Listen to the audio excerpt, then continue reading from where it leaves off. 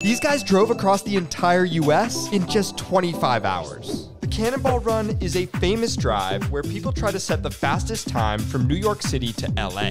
In 2020, a team of 3 set the fastest time to date using an Audi S6 built to look like a police car.